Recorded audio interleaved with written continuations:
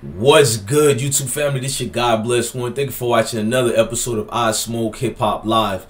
Look, y'all, we're about to watch the WGN Channel 9 evening news reaction to OTF Dthang passing. So before we get started, y'all can follow me on Instagram, DJ_Bless1, and we can rock away and do some great things over there. Go to my Instagram. Salute. Alright, let's start this show and let me react to it. Now at 6, the brother of local rapper Lil Durk is dead after shooting at a club in Harvey this weekend. A police officer also injured. WGN's Kelly Davis is live at the Harvey Police Department. Hold on, did she really call Lil Durk a local rapper? This man is damn near an international shooting star. Y'all called him. I told you, WGN News, salute to y'all, man. Y'all need to kind of get caught up on more of these people you talk about. And if you tell me they don't know hip-hop, well, don't speak about it. I'm just being respectful and honest. Like, be more professional. Lil Durk is dead after shooting at a club in Harvey this weekend. A police officer also injured. Hold on, let me rewind. Now at 6, the brother of local rapper Lil Durk is dead after shooting at a club in Harvey this weekend. A police officer also injured. WGN's Kelly Davis is live at the Harvey Police Department to explain what happened. Kelly?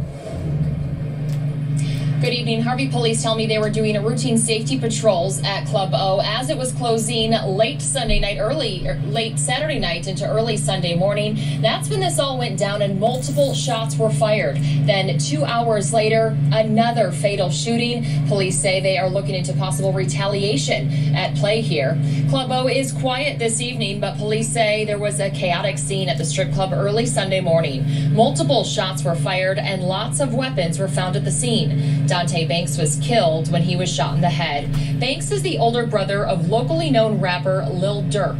The 32-year-old is also a rapper who performed as Dthang. Shortly before Banks was shot, about 500 feet away, police say off. Hey, I do want to say my condolences again. I don't know how much more time I could keep saying that. Honestly, just seeing someone's face on these type of news report, it's sad because you can see whether they're innocent or not. I'm just being honest. When I look at them through the pictures and all that, you see an innocence that's gone from these people, meaning that their life is taken away now. You taking this individual's soul. So I do hope this doesn't become a trend, but unfortunately it's a trend with people losing their life for absolutely nothing. Just for mere words we say, we need to be killed now. That's unfair, man. That's a sad life that we all got to live into, that we'll lose our life for mere words. This was shot about 500 feet away. Police say Officer Muhammad heard gunshots and saw someone with a gun at the club.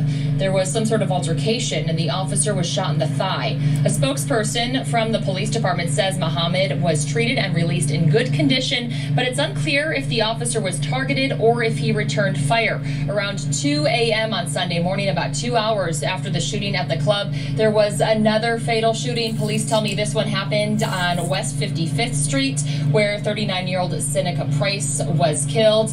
We are still looking for more information on that shooting, but right now police say no one. It sounds like them OTF boys allegedly getting retaliation mode. Them get back boys going to work. I mean, we knew what was gonna happen, man. You kill a prominent member like that, part of the OTF family, retaliation is gonna be coming back, bruh. Let me rewind it to the part where they did talk about retaliation. Hold on. Club O is quiet this evening, but police say there was a chaotic scene at the strip club early Sunday morning. Multiple shots were fired and lots of weapons were found at the scene. Dthang Banks was killed when he was shot in the head. Banks is the older brother of locally known rapper Lil Durk. Watch this. Good evening. Harvey police tell me they were doing a routine safety patrols at Club O as it was closing late Saturday night into early Sunday morning. That's when this all went down and multiple shots were fired. Then 2 hours later, another fatal shooting. Police say they are looking into possible. See, 2 hours later, another fatal shooting. Like, one thing we do know, all these guys do love each other. Like, that's one thing for sure. This your brother, whether in the trenches or whatever, you gonna ride for this man. You know what I'm saying? It's one of yours. So clearly, folks in them was prepared. It's just that when somebody get the drop on you, it don't matter how much weapons you got on you at the time. it's kind of a disadvantage you facing right now. It's almost damn near ambush tactics. Like we back in Vietnam, that is. It's, man, this PTSD for these guys is real, man. They go through what soldiers go through. I'm not saying it's the same thing. No disrespect to no military service member. I know it's a lot you guys face as well. I'm not saying it like that. I'm just saying no citizens should come grips to terms and see somewhat similarities of what a soldier go through. That's a crazy lifestyle. That's not right, point blank, period. Hours later, another fatal shooting. Police say they are looking into possible retaliation at play here. Club O is quiet. Hours later, another fatal shooting. Early Sunday morning, that's when this all went down and multiple shots were fired. Then 2 hours later, another fatal shooting. Police say they are looking into possible retaliation at. We are still looking for more information on that shooting, but right now police say no one is in custody for any of these shootings over the weekend. Mary Lori Lightfoot and all you other people there, all police departments across the United States of America, sometimes in these cases, look, I'm not saying I don't believe in so-called police justice. I believe in street justice. So I already got that out the way, and I explained why. It's no disrespect to the streets, no disrespect to the policemen in uniform, but it's just being real. Like, I feel like certain crimes of an eye for an eye, the family should have a right to enact that type of educational purpose. You know, well, I don't know if we can say that on YouTube, so I won't. I'm gonna refrain from that.